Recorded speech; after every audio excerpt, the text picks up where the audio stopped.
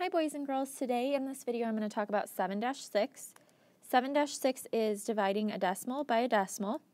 So on the outside and on the inside you will have a decimal. So both your divisor and your dividend will be a decimal.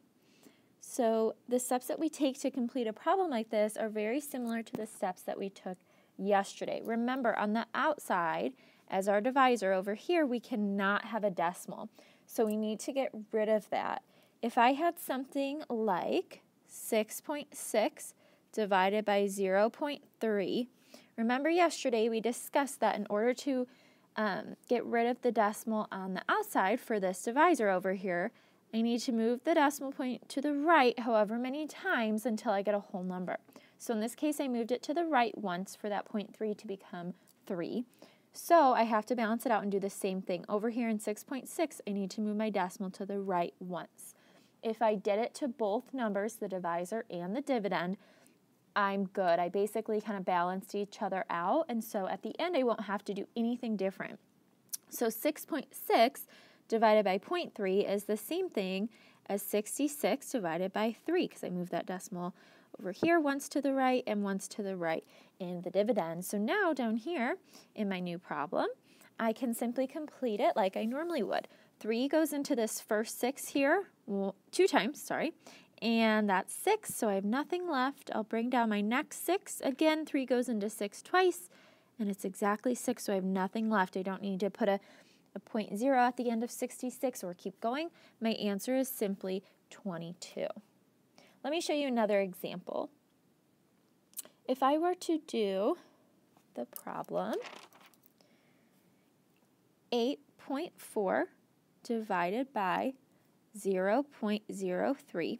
My first step is to write it like this. Normally they'll give you the problem written left to right like this. So my first step is to write it how we do for the algorithm, which is down below here. And now I cannot have a decimal as the divisor. I can have a decimal inside here, but not on the outside over here.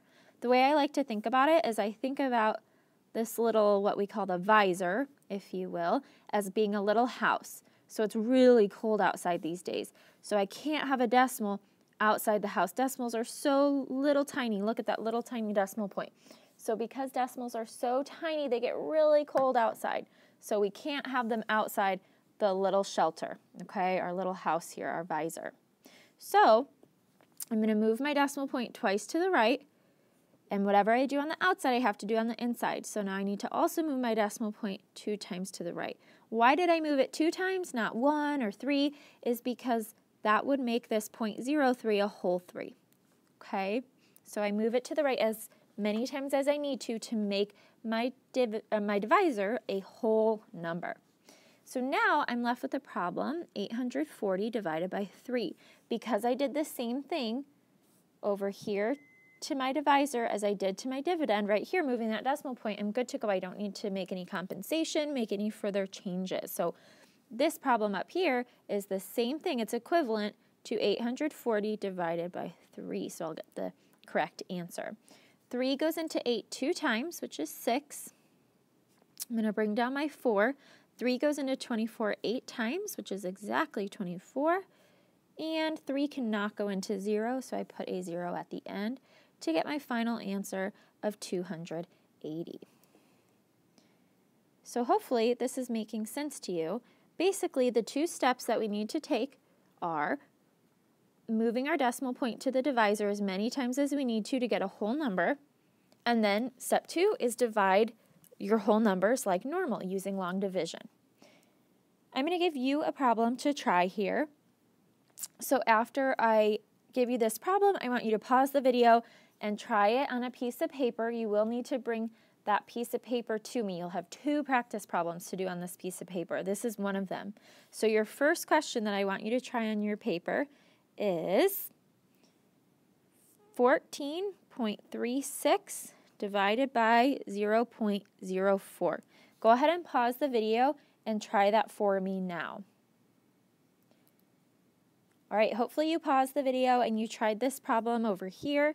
The answer should be 359. And how I would get that is I'm going to write my problem like this. I need to move this decimal point to the right twice to get a whole number, and this one to the right twice. So I end up with 1,436, which is right over here. And then I am dividing that by 4, the whole number 4.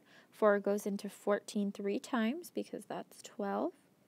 4 goes into 23 5 times, that's 20. So 3 left, bring down my 6, and 4 goes into 36 9 times. That's how I got 359. Okay, I want you to go ahead and on your piece of paper that you did problem number 1 over here, I want you to below that do problem number 2. And the second problem that you're going to do for me is 1.5 divided by 0.02. I want you to bring this problem and the answer to class tomorrow, and we will discuss it. I hope this helped you understand how to divide two decimal numbers, and I will see you guys tomorrow.